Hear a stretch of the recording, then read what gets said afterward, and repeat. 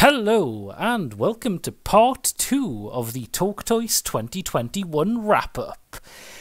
So we're continuing on from where we left off in part 1. Chances are if you haven't seen that, actually you could probably just jump into this anyway, because we will be talking about different subjects. But as a general rule, I have gathered my three friends here, Tim. Hello.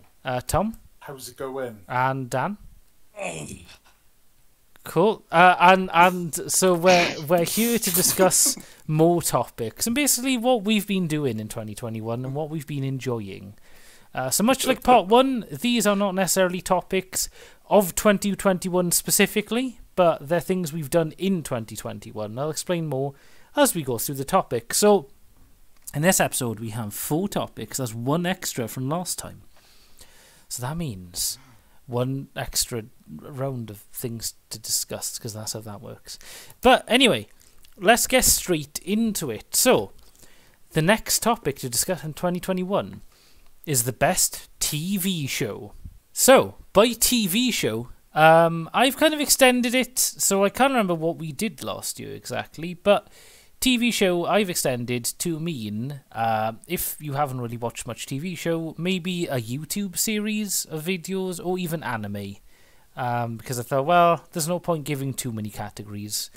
Anime counts. Yeah, I mean, anime is a TV show. It airs on TV, and assuming it's not an anime movie, it still counts. So, to kick it off, I shall begin with my choice. So, I've actually gone with an anime this year. And I've chosen Hunter x Hunter, or Hunter x Hunter. It's pronounced in 2 very different ways, usually.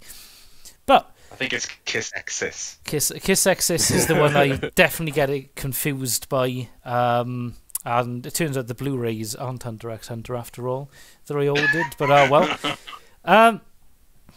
So, Hunter x Hunter, how do I define it? Well, put simply, Hunter x Hunter is a sort of shonen anime.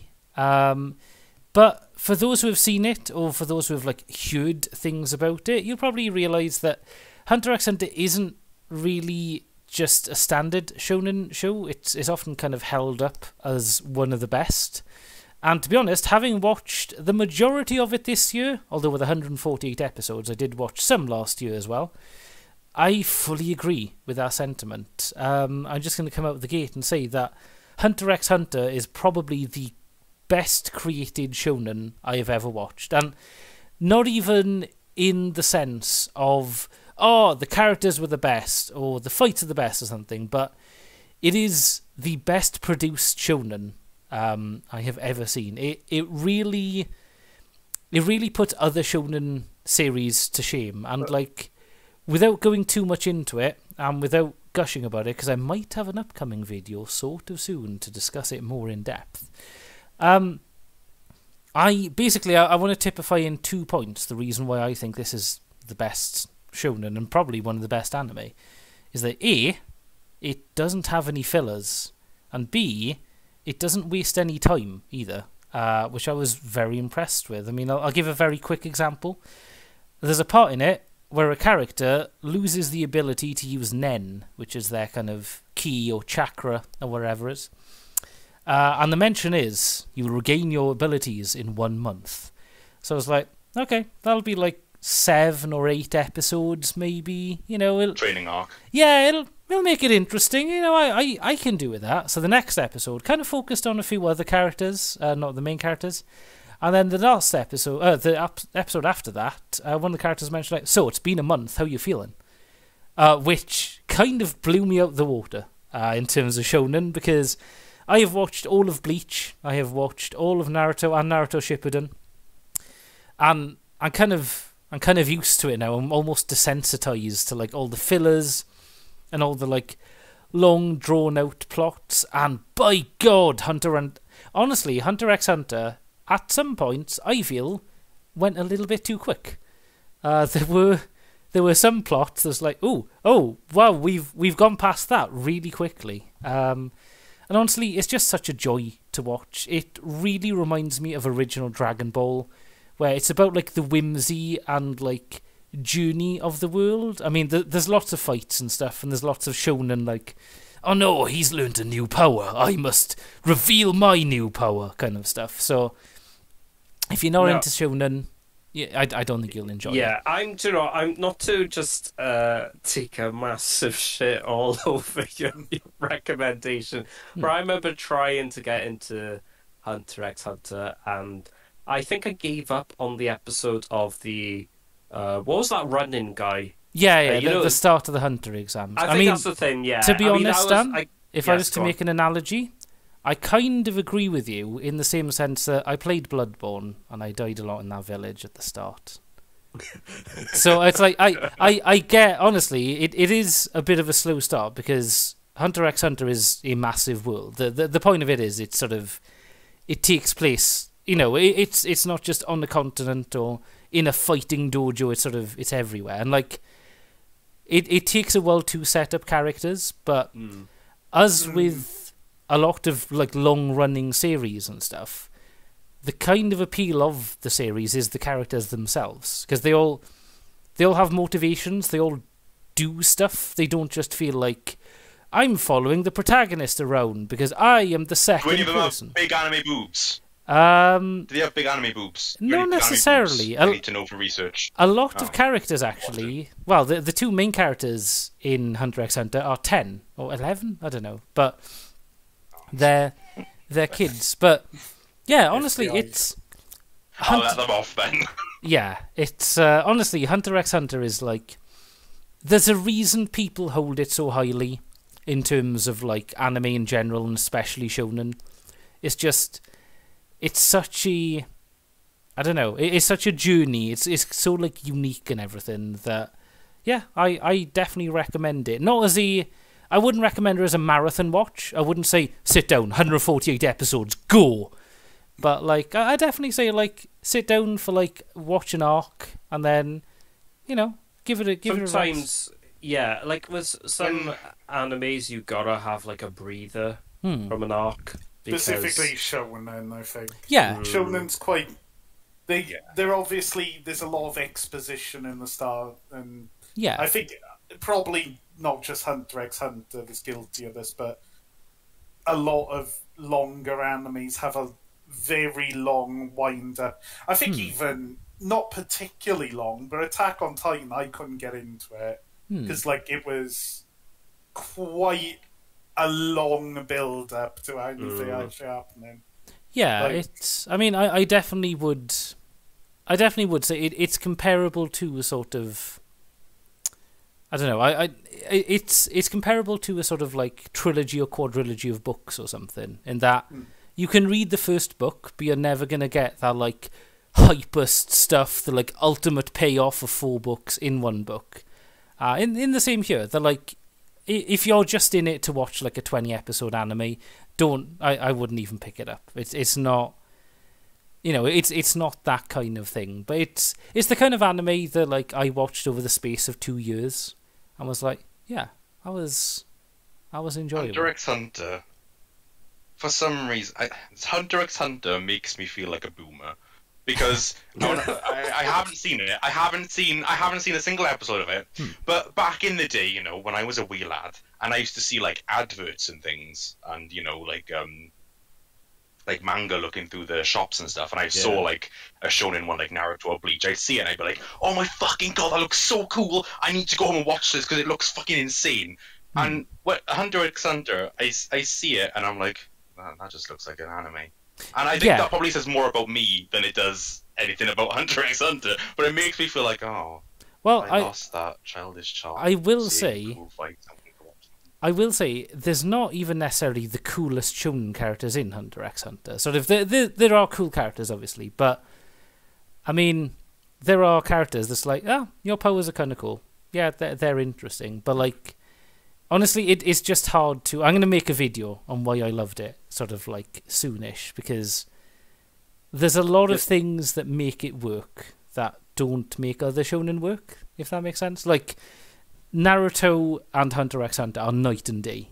It's phenomenal. But yeah, the pissing scenes were great, though. The pissing scenes were absolutely fantastic. Yeah, I think that was Hunter x Hunter. It's definitely Hunter x Hunter. You check out this collector's edition Blu-ray that I bought just to double check. Yeah, right. Unless anyone else has anything to add happy to Yep. throw it over. I can go next if you want, because Yeah. I've also got an anime. Hey, there we are. And one I've just finished watching, and I watched it in the space of a few days because it was absolutely captivating to me. So I finished it, I think, yesterday, and my anime is Rascal Does Not Dream of Bunny Girl Senpai. Which... No, that one's got big booby ladies, right? That one's got big booby. Thighs, I think. Isn't it more thighs than boobs? Am I right, Tom? No? A bit of both. Oh, there we are. There we are. Honestly, I think it's a bit of a meme with like these light novel adaptations and them having long names like this. But I didn't know much about it, and on the surface of it, before I knew anything about it, I thought, oh, it's a typical harem or something.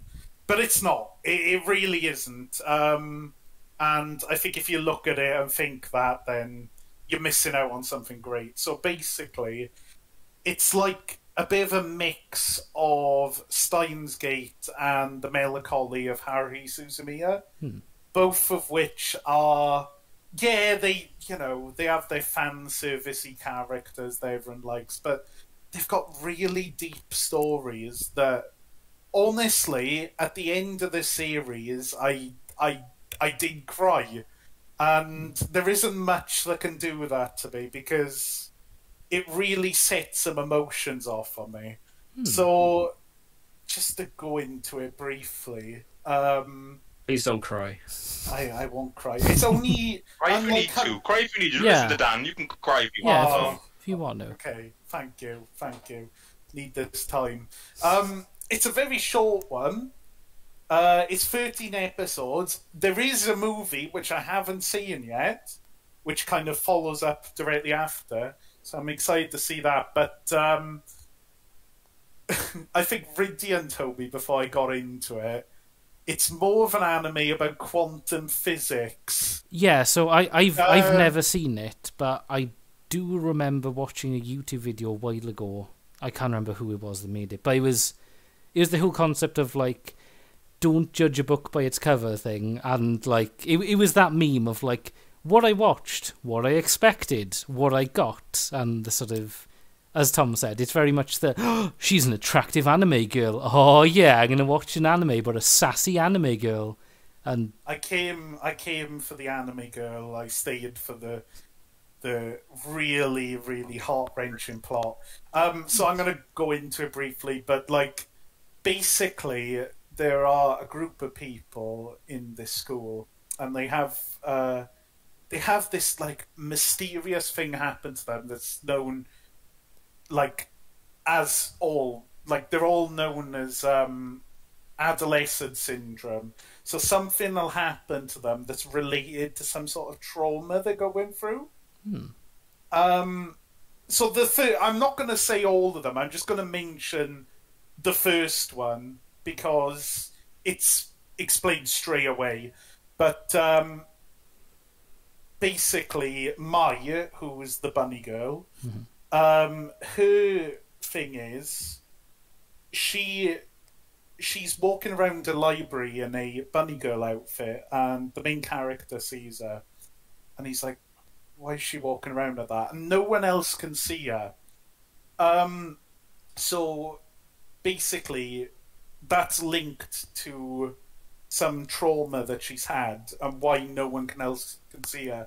So the main character basically goes through trying to work out what the problems are, what issues these people have, and when they're kind of like solved, when they come to a conclusion, they work out what it is. Like the adolescent syndrome, the symptom of it disappears, and I think it has a lot of redeeming aspects. I think the relationship between the two main characters it's absolutely beautiful.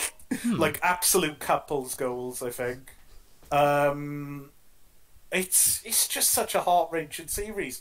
I don't know how to explain it more without really spoiling it, but it's really pulled me in. And like I said, I watched it over a few days. It's only 13 episodes long. Nice. But I highly recommend it. I was going to pick something else on you, but then I thought about it and I thought, no, this series has definitely had the most impact on me. And yeah, I'm looking forward to the movie now. Nice. Yeah, it's definitely on my list. I will get round to it one day, along with the hundreds of other series I have. But yeah. Nice. Who would like to go next with their series recommendation, or pick rather? I'll jump in next. Cool. So I'm gonna bring this back. So you imminent TalkToise regulars may remember last year when we talked about things we're looking forward to in 2021. You remember when I was asked this question, I said I'm looking forward to the Marvel TV series that are coming out. Oh yeah. So I'm going to go for a bit of a normie pick. You've gone through your weeb section. I'm going to go a little bit normie, and I'm going to say my favorite one this year is I'm going to say Loki, but also WandaVision as a subnote. They're kind of in the same universe, so either or. But yeah, I said last year that I was looking forward to them, and yeah, they delivered everything I wanted. I remember saying specifically that I didn't know where they were going to go with it, and with WandaVision especially, I didn't know where they were going to go for it up until the episode started airing. So I was really surprised that they went in kind of an experimental way with it, because obviously we all know the Marvel movies are very formulaic. This happens, the good guys win, hooray, the bad guys defeated. But the way they went about it, and the character arc of Scarlet Witch and that, it kind of kept me on my toes, and it kind of played a little bit more with, it's not just heroes versus villains, because she's fucked up and she does some weird stuff. And then they followed it up with Loki, and Loki was even better, because it just kind of, I think there was this kind of doom in my head of like, right, okay, they've done Endgame now, it's just going to all end now. The next genre of film is going to come in and be like, oh, we're done with superheroes now, we're like going back to westerns or whatever. But the way they've kind of pulled these TV shows off has really set up really interesting things, because what they've done in both of these shows kind of introduced this concept of the multiverse, which just opens up so many doors they can go down and so many things they can do, and pull in different ideas and set up different interesting things. And Loki especially sets up another big bad, which I won't go into for spoiler reasons. But the way they've done it is kind of just, yeah. I mean, people criticize it for being, kind of generic-y, but I think you can't really apply that to these new Disney Plus Marvel shows, because they are pretty interesting and do things that haven't been done before. Especially with WandaVision, in the way the first few episodes kind of have this off-putting kind of TV from different decades aesthetic, which is a really interesting way to kind of get people on board and kind of showcase how weird the universe is and shows there's something wrong with it. And the way it kind of slowly makes you think, oh, right, okay, not everything is as it seems, was done really well. And a lot of the performances in these TV shows have been weirdly good. Like Elizabeth, I'm going to get my list out. Elizabeth Olsen was really good in WandaVision, and Owen Wilson in Loki was just I did not expect. Yeah, Loki to be chucked into a fucking Marvel show, but he did such a good job with such a small character. It was weirdly impressive. Loki really caught me off guard, because I was up for watching a lot of these just as a kind of like, I'll watch an episode a day or wherever, and like I really liked WandaVision, but yeah, Loki was just another. It was just another level. Like every episode I watched was like, wow, this, like even if you stripped away the Marvel veneer of it, if you just like, if this came out as its own TV show, it's like, this is really cool. This is really like interesting and stuff. And as you say, like I never thought I'd really like the actor that plays Loki. What's his name? Tom Hiddleston. Tom Hiddleston. Yeah, like I genuinely, I kind of liked him in the movies, but he's always like, oh yeah, there's the fangirls or whatever. But like by the end of Loki, it's like, I think he's one of my favourite characters. That's not something I expected.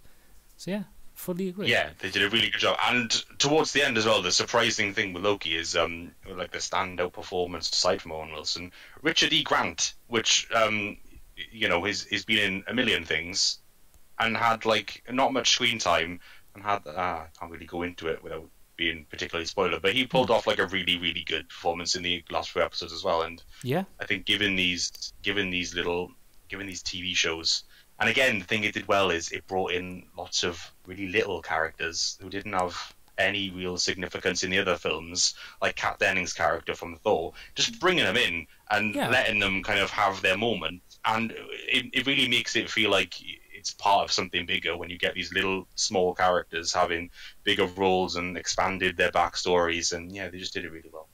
Yeah, for sure. Right. Dan, would you like to end our TV of 2021 section? Yes, I will. So my pick is Midnight Mass. Ah. Ooh. Oh, you've actually seen that? Yes. Oh, I'm glad someone else has seen it. Go on, Dan. Okay, to me, this is a masterpiece of a short, limited series. I thought every episode was just fantastic. So basically, the gist of it is I mean, this is not spoilerific at all. At the start of the episode, this guy, one of the main characters, drink drives and he kills someone, and he's sent to trial and is put in prison for a few years. But after good behaviour, he's sent back to his old town, which is on an island, and it's just pretty isolated out of and so while he arrives, a new priest arrives, and he's quite charismatic and basically brings this strange things happen to the town. There's a lot of mysteries, and there's like a renewed sense of like religion appears in the like dying town. Specifically, Catholicism. Yes, it's very important in the plot, like Catholic themes and ceremonies, I think. Yes, but what I think what I really like about it, it's I mean, if we to describe the entire show, it's like basically it's like the show deals with grief, and it deals with faith and how like it looks into faith in terms of like all of its problems, but also all of its the pros and cons of what religion is. And and you can see how it helps people, but you can also see how religion is used to manipulate people as well, and how it's used as a weapon, and it is a double-edged sword. But above all that, you've got a fantastic story, and it's like all the episodes are great. But it's really unsettling, and a lot of people do complain though that it's a bit of a slow boil. There's a lot of monologues, but I think if people complain about monologues, I think I don't know. I find the slow boil of things just if anything just adds to what you're watching, and it's basic and it leaves like to me like at the end of the series I was just like, wow, what a series! And long after the credits roll, and I still think about it to this day. And it ended. It ended perfectly in my view. It was and I try and think of another series like it. And while I don't know, there's a lot of like. So other series like I mean Breaking Bad is a great TV series, is one of the best, but you know there's a lot of it's a long haul, that one. It's like, but this one only 7 episodes, and it's one of my favourites I've ever seen. So, referencing back to episode 1, you should have watched it before this. It's very much like Hereditary in its pacing, I think. Yes. Things happen, but they're quite sparsely happening. I think as well, when you're talking about faith, an interesting theme in it, without spoiling anything, is interpretation of scripture. Yes. And it's interesting because you look at all these faiths in the world and how, like, the Bible has been interpreted by different faiths to be different things. Like, Christian faiths to be different things.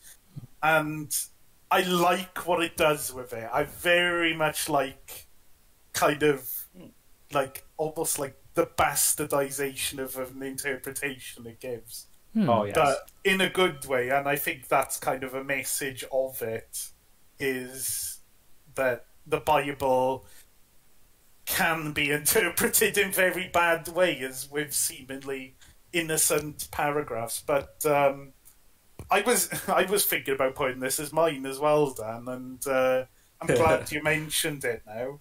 It's absolutely phenomenal. I agree. I think the cast are really good as well. Like the performances. I think the guy who plays the priest, I think is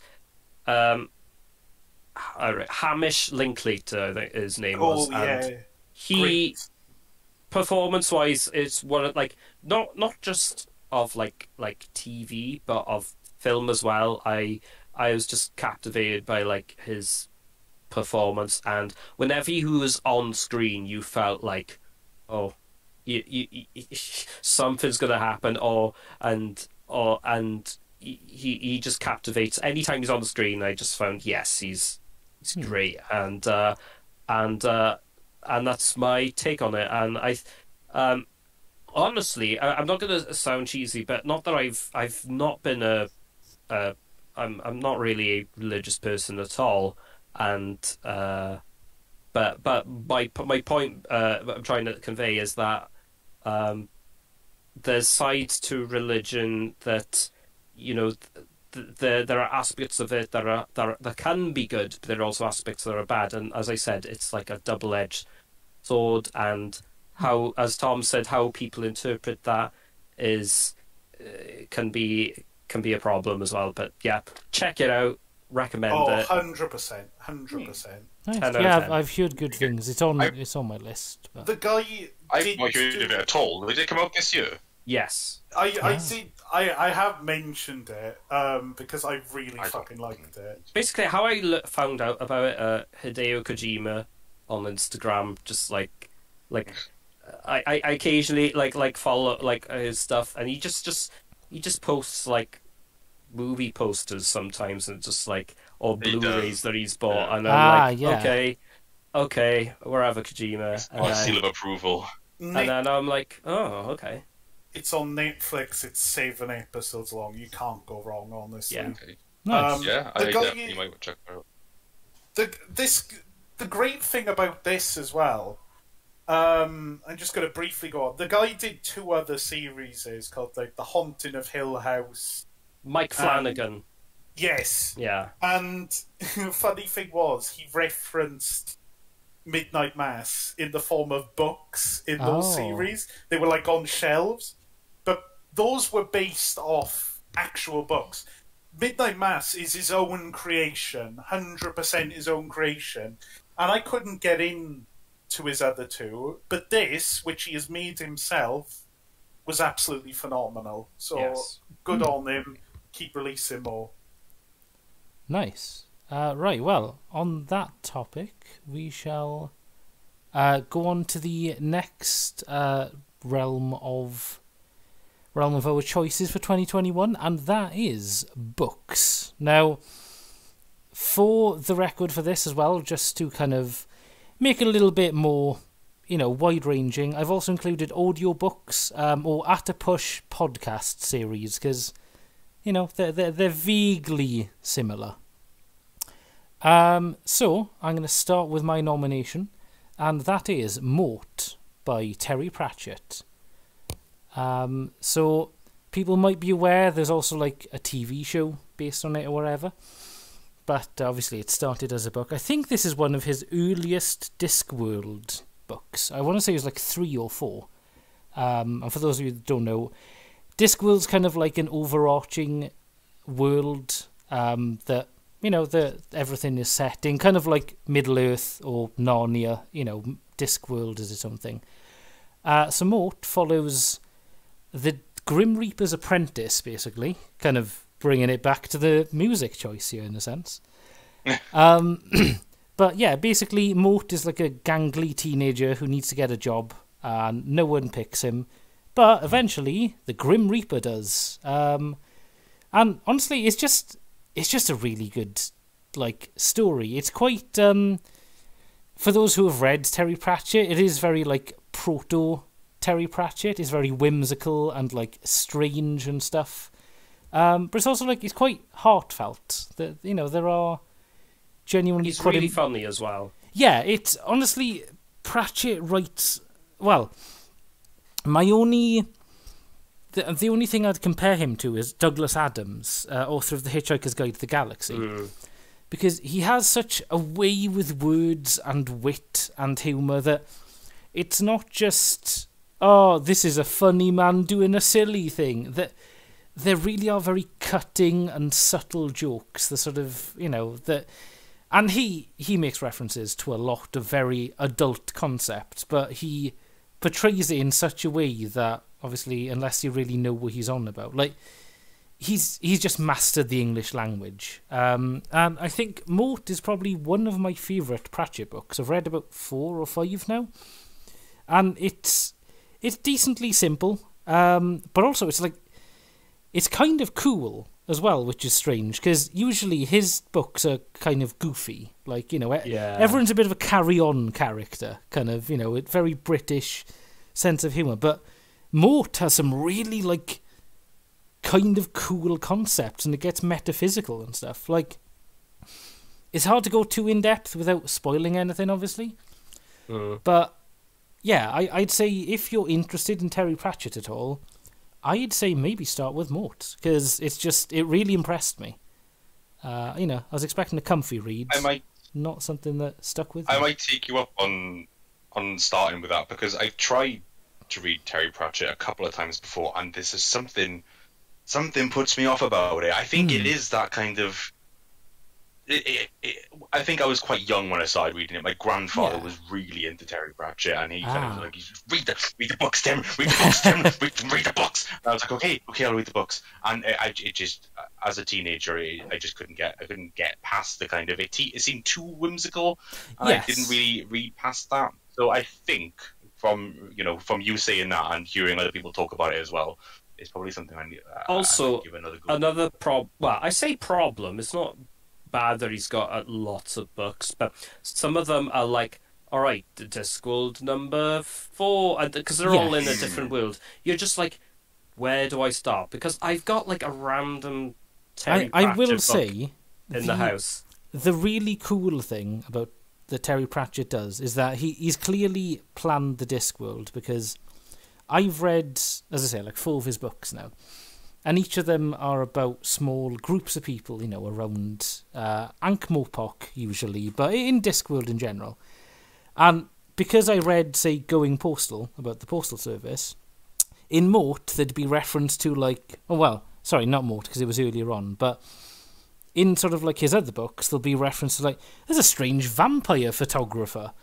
And if you'd not read any other books, you'd be like, cool, okay.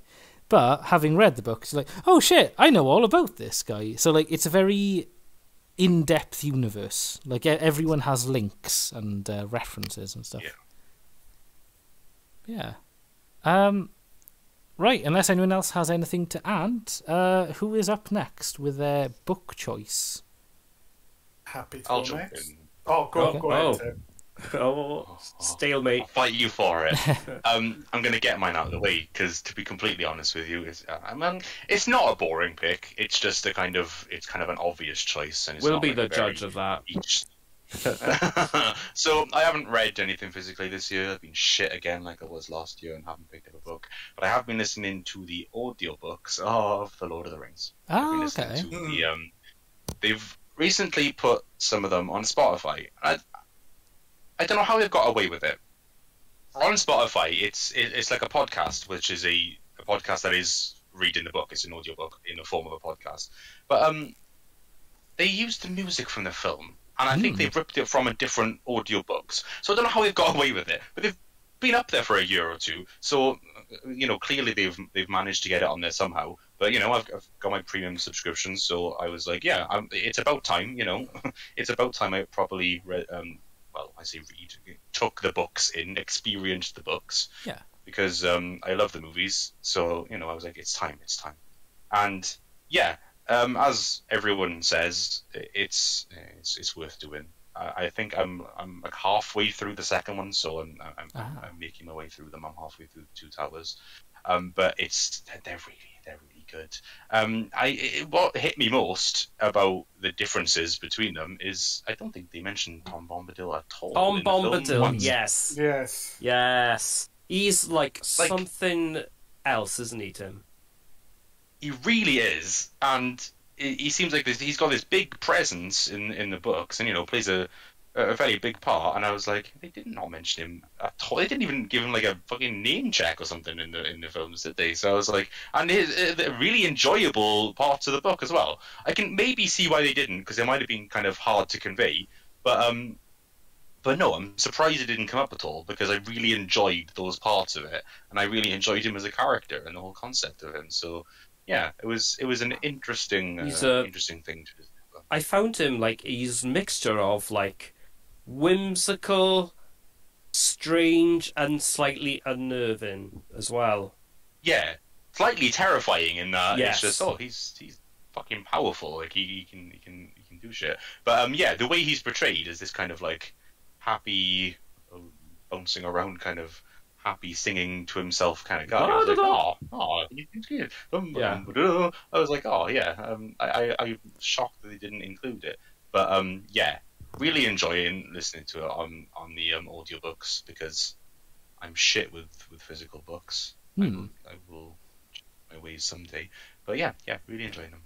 What's the narration like? Is it because mine's going to be an audiobook too, and I think narration's important with audiobooks. I've put down what would necessarily be a good book, because the narration is crap on the audiobook. Yeah.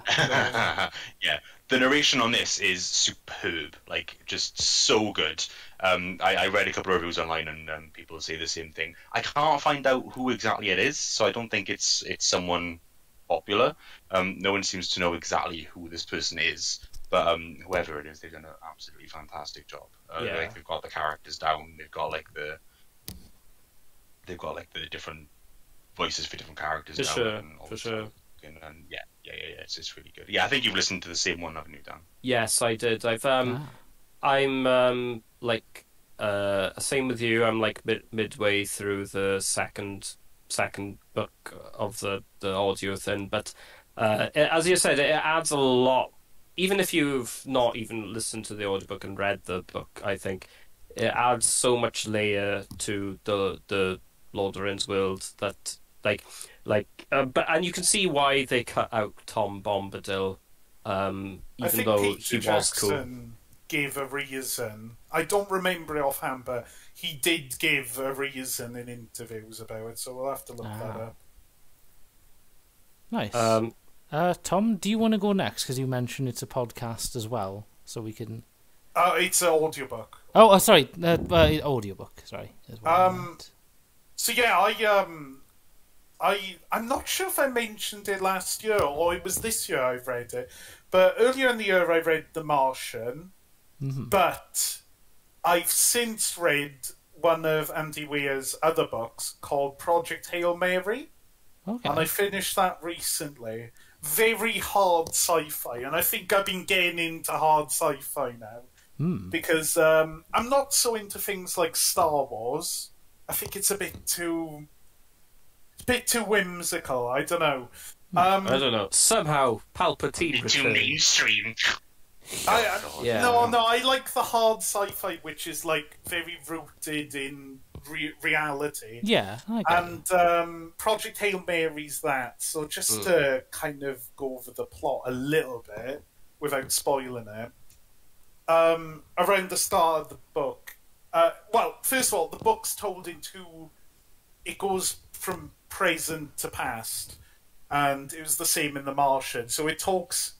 He's talking about his time on this spaceship, and he wakes up with amnesia and doesn't remember anything, and he's being cared for by this like onboard computer, and he slowly remembers things, and whenever he remembers something, it does kind of a flashback, and then there'll be a chapter talking about something that happened in the past. Because at the beginning, he doesn't even remember his name or how he got there.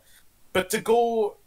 Because this is right in the beginning, basically, there is this world-ending cataclysm that's about to happen. And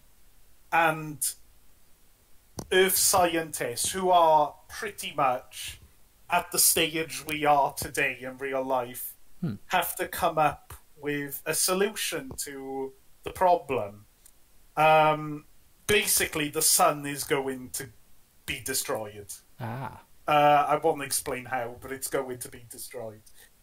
And so the flashbacks go into how this guy like discovered this and how they're going to fix it. And the current stuff, where he's on the ship, is him working out how the ship works and how he can save Earth. But I don't want to spoil it, but something happens which is really cool. And he's always, whenever he's explaining anything, because it's all done from a first person perspective, he always explains the science behind it, and half of it I don't understand, in fairness, but he does go through it quite well. And whilst it's very, like, speculative, I'd say, it makes sense. Everything he does makes sense, and he explains it. Very much like in the Martian book, how he explains every step of his survival on Mars and what he needs to do when he works something out. Because basically it's a series of him going, crap, I'm dead. There's no way I'm going to get out of this. And then he works out something that he can do to save himself. And, it's just very enjoyable. And whilst I didn't enjoy Andy Weir's second book, because it didn't take the same style, this third book, Project Hail Mary, is really good. And I hear it's getting made into a movie soon. Oh, cool. So hopefully that's good, because I'm definitely going to the cinema to see it. So yeah, I listened to the audiobook, the narration, really good. It's an actor, I forgot his name, but he's really good at the narration.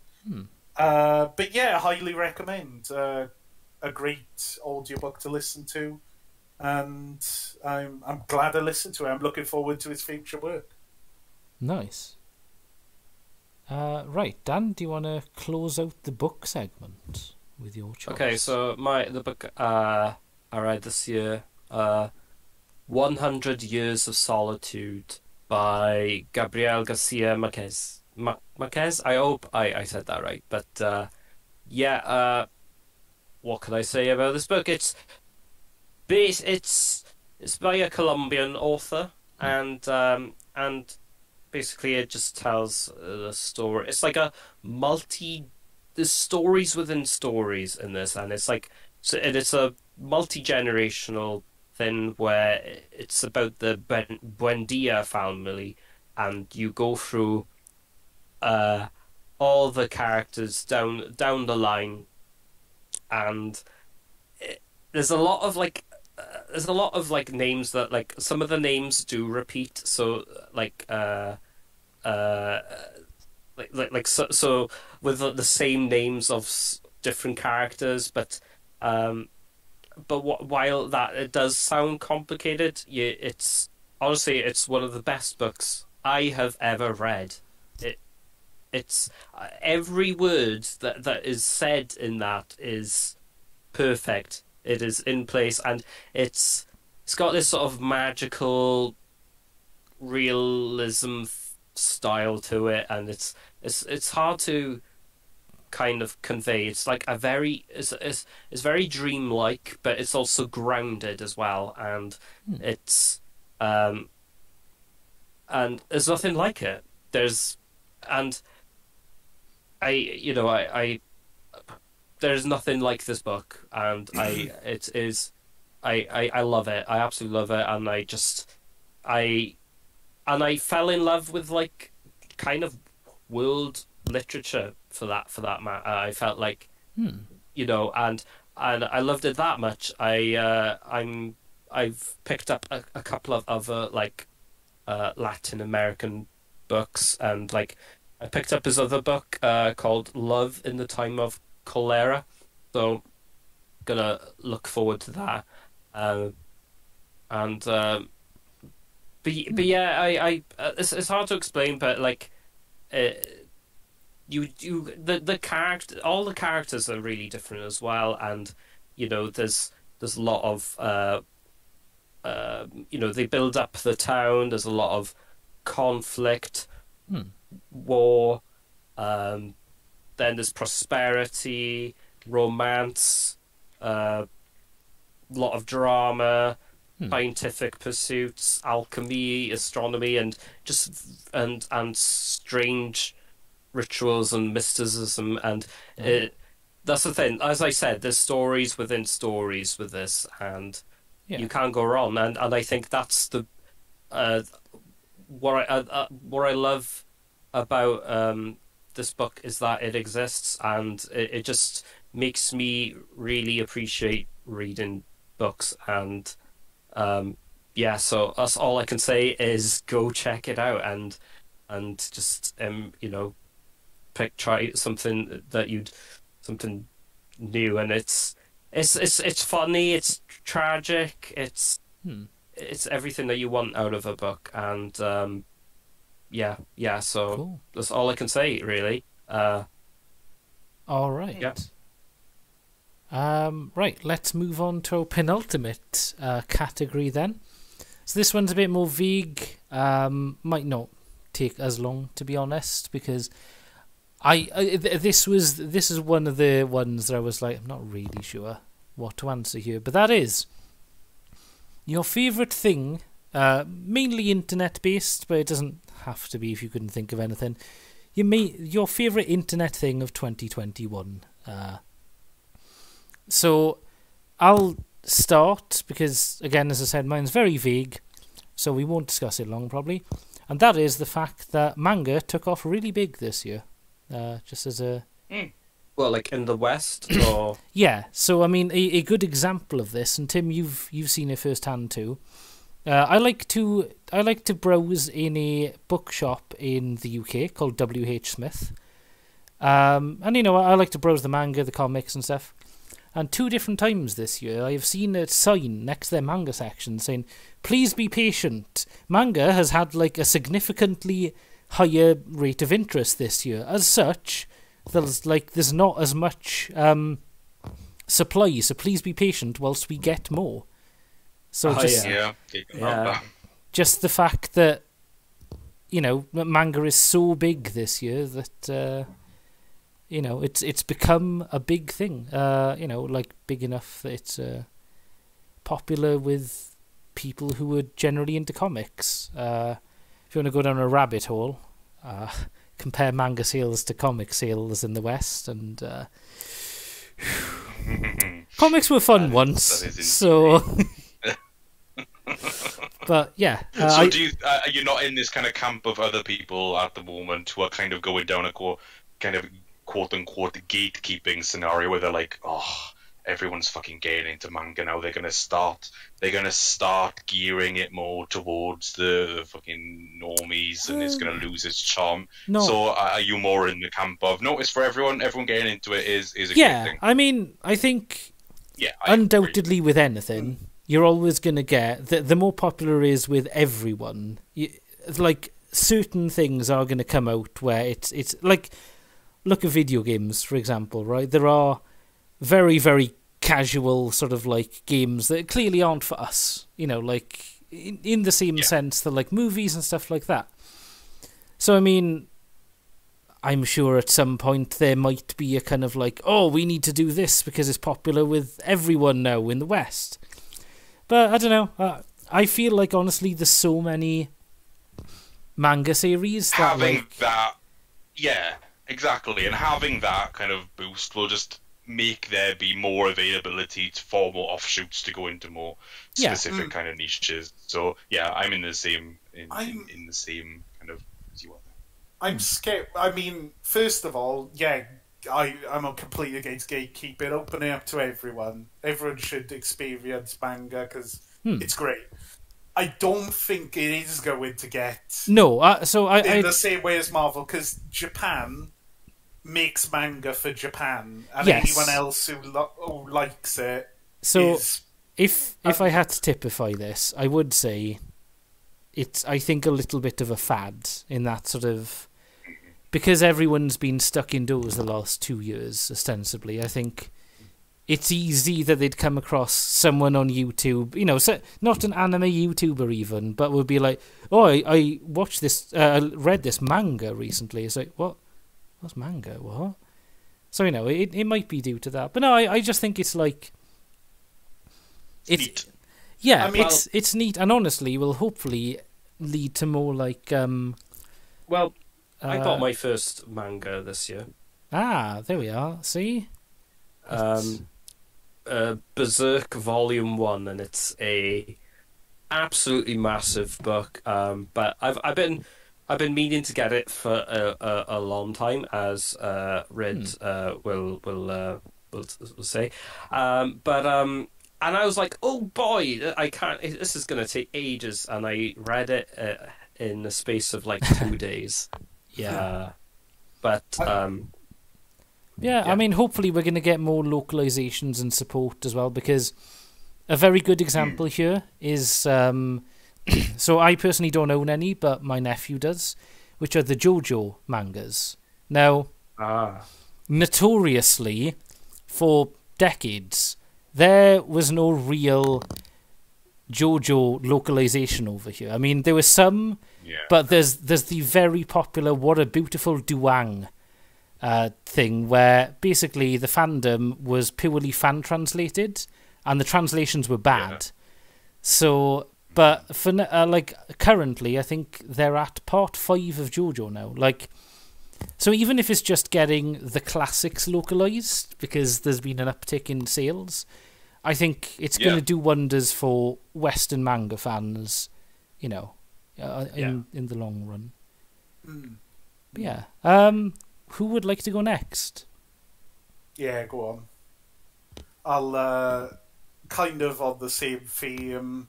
So I've put my internet figure of the year as Sea Dog VA because I started watching him a lot this year, and oh boy, the content he makes is absolutely fantastic. So there's like living your dream. He's living my dream. He's a local boy living the dream, and I'm a little bit jealous. But basically, he does loads of videos, and mostly he collabs with people. And there's a series of people out there. There's a few people out in Japan who have all been making videos together for a long time now. but he's the one that kind of anchors it all for me. So a lot of his videos, he does a load where he visits hotels, and they'd be like really expensive hotels or something in Japan. And it's a great way of like indulging yourself in the culture. Not to sound like a weeb, but yeah. And I think we're past that point. oh, we're past that point, yeah. I mean, the other thing he's been doing recently is crane machines, and he like goes against people like other YouTubers. He's also a contributor on the Trash Taste podcast, which is he's on the Trash Taste podcast, and which is also a great listen. And has collabed with a VTuber several times. There. So I mean. That's bigger than several, I think, on almost a daily basis. Well, yeah. It's just a duo now, really, but yeah. It's funny because they almost have. He collabs with Iron Mouse a lot, and they have like this chemistry between them when they're doing streams that's very entertaining, and I can't stop watching. But I like all of his content. I like Trash Taste. I like his stuff where he just goes to hotels, plays card games. There was one recently which Rigged recommended to me where he the figure challenge. They go spend like what is it, like $3,000 each on figures. And that was really good to watch as well. That's the dream. The one where he went to work and they gave out was fucking hilarious. Oh yeah, I saw that one. That was funny, but genuinely nice bloke, and keep pumping out the content because he must be doing really well now. Yeah, and he seems sincere in it, which I really appreciate. There are YouTubers that get into it because it's popular, and it's like, oh, this is great for the algorithm, but I don't know.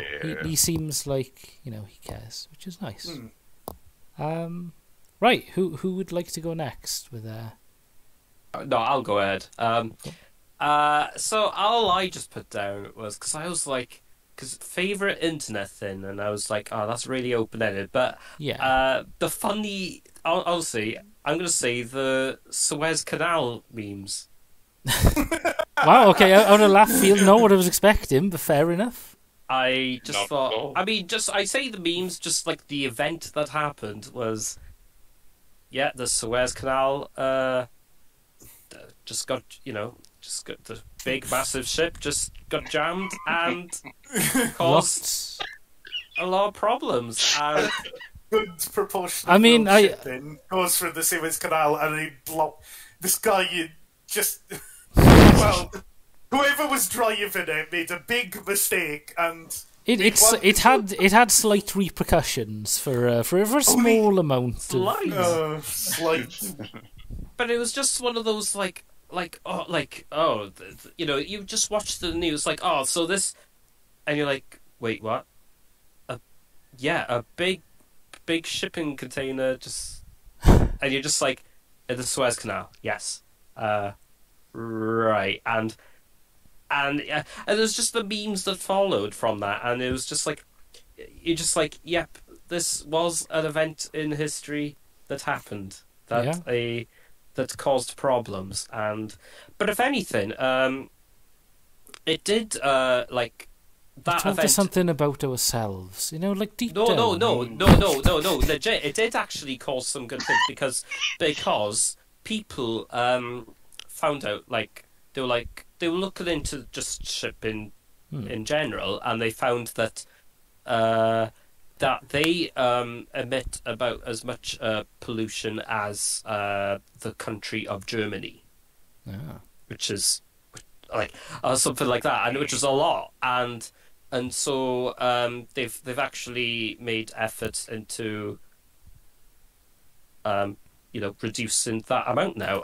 I mean to be fair, the aim is to reduce as many emissions as possible, but they were like, oh god, just shipping big massive containers on boats causes a lot of problems. Let's try and fix that issue. So if anything, while it did cause a lot of problems in the Suez Canal, it brought out new solutions. So Wow. There we are. It shows how fragile, like, everything is to be. Like, Yeah. one mistake that someone made on a canal blocked a massive proportion of world shipping from getting to its destination for a good few days. It's like, oh god, yeah, worrying almost. You know, it's quite worrying. It is. Right. Well. It's perfect time for it to happen as well. I think it sounded ridiculous on top of everything else that happened this year. So yeah. Yeah. Like the cherry on top of 2021. Yeah, very fragile world we live in, isn't it? Indeed. Right, Tim, do you want to finish us off with the favourite internet event of this year? I will. I'll finish you all off with the most exciting thing that happened this year for me. Because the most exciting thing that happened this year for me, the best internet thing, was Minecraft coming on Game Pass. Yeah! Hey, there we go. Bloody fantastic. So I was one of these people. I never played Minecraft before. I was very surprised. That's for fucking babies. That's for nerds and babies, and I'm neither of those things. I'm a very mature and responsible adult, so I had no, fucking need to play Minecraft. But then I saw it was coming on Game Pass. I was like, that looks fun. I'll give it a go with you guys. And then I got really excited by the idea. I was like, oh yeah, I can like build stuff. Oh yeah, that sounds actually really cool. And then we started playing, and I can't stop. I have an addiction. I think part of the reason I never got into it, even though I say it's because I was too cool for it, is because I knew that once I started playing it, I will never stop. I have a very addictive personality when it comes to creative games and games in general. So I was like, this is the kind of thing that I could sync, because going back on other games I've played, I'll sync like, I think I got to like 999 hours on my Pokemon games, just doing EVs and shit, and doing other side quests on Pokemon, and I won't get started on Theatrhythm and rhythm games. But so yeah, I was like, this is going to be too much for me. If I start on this, it'll eat away at my life. And that's exactly what's happened. Hey. So it's fantastic. Hey. And the recent update as well. The fact that it's been out so long. It's been so long, and they're still pouring out updates for it, and really like cool updates that bring really interesting things into it. And the fact that they put it on Game Pass, it's just been a good year for Minecraft. I think a lot very 2021. Yeah. very recent and modern thing. I think it's had a bit of a resurgence recently, though, in terms of users playing it. Not just because of the Game Pass thing. I think it's partly because of COVID, but yeah, well, that as well. Yeah. But yeah, it's I mean, definitely a we've all been playing 2021 topic, I think, as Tim said. Tim is actually 11 years old. He has one of those green creeper hoodies, and his dream, if any of you can fulfill it, donate him some money, he wants to go to Mayan Con. Mask is. So what the point of the mask is. Next year, Tim said he's heard of this Fortnite game as well that people have been playing, so he's gonna give that a go. He's gonna be dabbing. Oh no, I draw the line somewhere. Come on, I haven't got any. Right. Well, as we leave the topic of 2021 behind, we now look forward to 2022, the year on our horizon, and possibly the year that this podcast is coming out, depends when it goes up. That is, what are we looking forward to in 2022? Now, I won't lie, this was a difficult one for me. Really? Because I don't keep up with a lot of things. Like, I don't really keep up much with games. Don't keep up with anime or books or anything much. Like, I'll hear of things, but it'll always be in the context like, oh, that sounds pretty cool. But, I mean, as you've seen with my nominations for pretty much everything, I'll happily read something from 30 years ago or watch an anime that came in 2011. So I'm going to keep it kind of in theme with the rest of my channel here. And the thing that I'm looking forward to most next year is more VTuber statue / Nendroid stuff. So specifically, I have the Gargura Nendroid on offer, on pre-order, sorry. I have the Korone and Okayu pop-up parade statues. And if it goes up for pre-order next year, which it probably will, I will be pre-ordering the Nyanas Nendroid as well. But yeah, I think that's the things I'm most looking forward to. There's nothing, a major event or anything I'm looking forward to. So yeah. I agree. That's it's a good one. I've pre-ordered a good portion of VTuber statues now, and I'm looking forward to me going. Exactly. them actually coming, because the thing with those like figures, they go up for pre-order like 6 months or more before they're even out. I think we pre-ordered the Gura September It's 2021. September. It's still not out. I mean it's pretty standard though. Japanese pre-orders are pretty much like that. I mean, Pop-Up Parade is notably quick because it's only 3 months. So expecting the Annas in 2030. So yeah, I'm not holding out hope, but it's going to be fun. I think. Hopefully we get. I wouldn't mind the Moriko Iopi one. They're going to branch out. Assuming sales are good, which they will be. So so keep an eye out on Imminent TalkToise, because once they're out, I will be putting up a review. He's not sponsored by Dekai Anime, he swears. That's the dream. That's the dream. One day. Yeah, right. Who would like to go next with excitement for next year? Yeah, go on. Go on. Sorry, Tim. I ruined it again. So, I'll be honest, I'm not mega excited for next year. So, good start. What am I looking forward to next year? Nothing. I've put one thing I'm cautiously optimistic for. One thing I'm looking forward to quite a bit. Okay.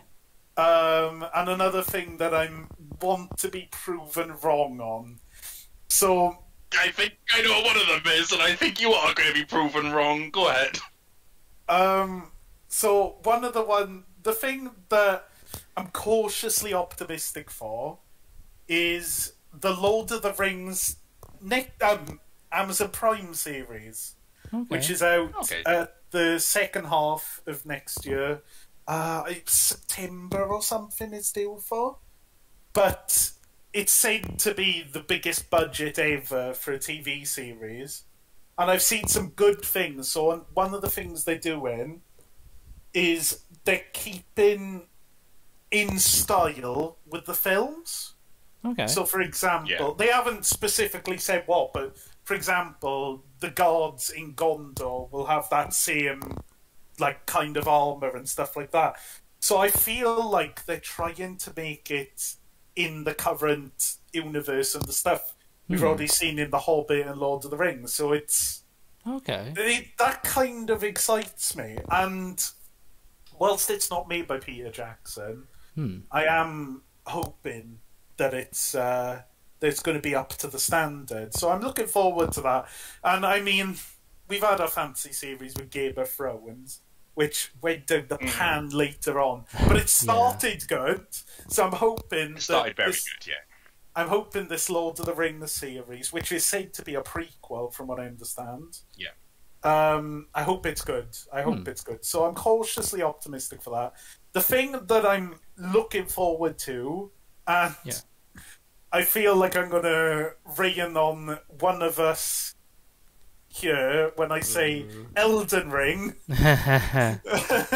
Oh. Well, Dan said this. I was watching the last year's one, and Dan said, "What are you looking forward to in 2021?" Yeah. Dan said, "Elden Ring." It's. I mean, I have a feeling there might be an overlap, so we'll. Okay. And so it's, I think it's out. It's either February or March. It's out. Dan February. Yeah, he knows the exact. There you go. There you go. So he knows the exact date. What's your third pick, Tom? Because I think this is going to be doubled over. So I think. All right. Something I'm not. I really want to be proven wrong that it's going to be good, but Pokemon Legends Arceus, and Oh, I have a feeling it's going to be a letdown. There's just stuff I'm seeing from these trailers that feels a bit casualized, and there was things like I felt like the frame rate was really low, and yeah, it was. It's not that shingling was holding on for dear life. Yeah, it was only just surviving on the console, and like people are saying, the Breath of the Wild of Pokemon, but it doesn't look as good. It just doesn't. I wanted it to pop out of the screen to me, you know. Yeah. And I really want to be proven wrong. I want to play it and play this amazing game that we've always dreamed of at Pokemon, but I'm worried it's not going to be good. And I don't know if Tim... When you said you had one that you were gonna, you thought you might be proven wrong about, I thought you were gonna say Sonic. In which case, I was like, the cycle is starting. Yeah. I mean, that's that one I'm not getting my hopes at all. No. That's another open world game, isn't it? That's a long way off yet, though. I reckon that's 2022. Nice to be honest, it would be nice to prove them wrong on that as well, but we'll see. We'll see. But yeah, I'll leave it at that. Right. So Tim, or Dan, who would like to go next? Well, I'll probably go ahead because the thing I was looking forward to is the same thing I said last year was Elden Ring. But to be honest, last year, right, everyone was like, Dan, that will never ever come out. Like Winds of Winter, right? And it was a concept. It was a concept at that point as well. Yes. It was a theory. But then 2021 changed that, and and I was like, no, it is a real thing. It is coming out. It's in February, and I was just like, yes, finally. But I will say another thing I'm really looking forward to is Warhammer 40k Darktide, which is I really like Vermintide 2. I like killing all the rats, and I really like the world of Warhammer, like 40k especially. So to play that at Darktide is something I'm really looking forward to. But to be honest, Elden Ring is. I can't wait. I can't wait. Nice.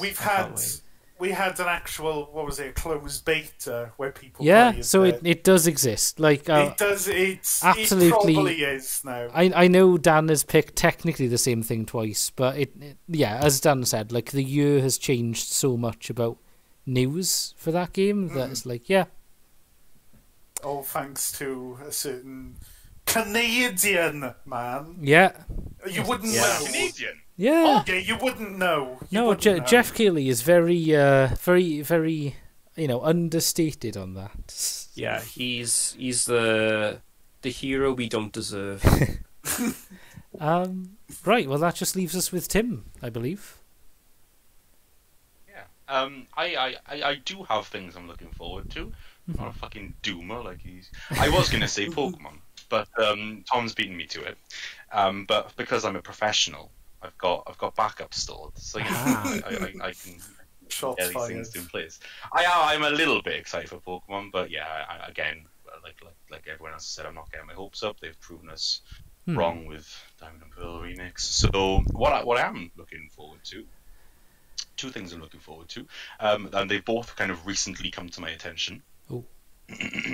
I am looking forward to Bleach continuing. Yes. Nice shiny trailer of Bleach, and it's really rekindled my love of that anime. It's one of those the live action, right? No, not live action. They're continuing the anime. Okay. But the two big anime I watched when I was a kid was Naruto and Bleach. And Naruto, it was enjoyable when I was a kid, but looking back, you try watching it now, and it hasn't held up well for me. I'm sure other people still enjoy it, but it got to a point where I was like, I can't.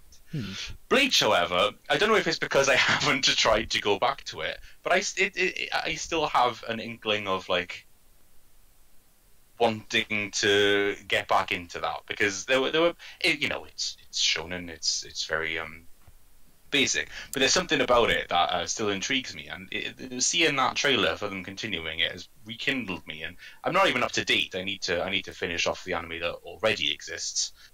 But yeah, it got me a little bit excited to go back and maybe get back into that world, because Bleach had a bit more of a charm to it than Naruto. Naruto was, it was very kind of it's just Naruto. It's what you expect. But Bleach had this kind of weird. It had more of a weirdness to it than Naruto. Yes, I would say. Tite Kubo. A bit more, especially. Tite Kubo was kind of injected more style into it. Yeah, I guess it's more stylistic than Naruto, I would say, and that's always one that got me into it a little bit. So yeah, I'm excited for that.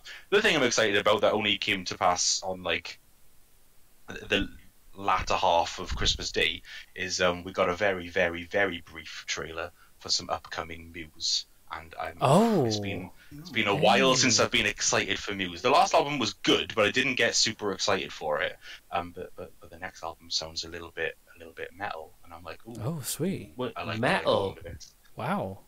A little. I assume you guys haven't heard, but they No. did like an Instagram thing, and it was like it was just him in his car, and he Elmia in his car playing the song, and I was like, oh, that's new, that is. And it sounds heavy, it sounds interesting, and as much as I've enjoyed the last couple of albums, I'm not in this kind of group of people who are like, oh, they've done that shit. I really, really enjoyed the last couple of albums, even though they've kind of gone in a different direction to usual. But this sounds I'm very excited, even more excited, I would say, because I am a big fan, as you know. Yeah, damn, I didn't know about that. I'm going to go look it up as soon as we stop recording. I think this. Right, well, and on that somber note, we must say goodbye, both to 2021 and to this podcast. I don't know where I'm going with this, but yeah, I think that wraps everything up. Really, it's been a fun one. It's been a year. It's been a year, and what have we enjoyed in that year?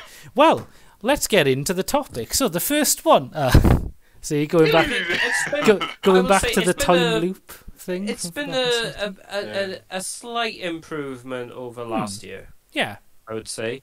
I actually got to meet people. Hey, for a there bit. we are. I think. And I also meet person. And I got to meet these guys. So. There we are. It comes and swings roundabouts, I guess. He's never seen us before. No, he's never seen us. Never again.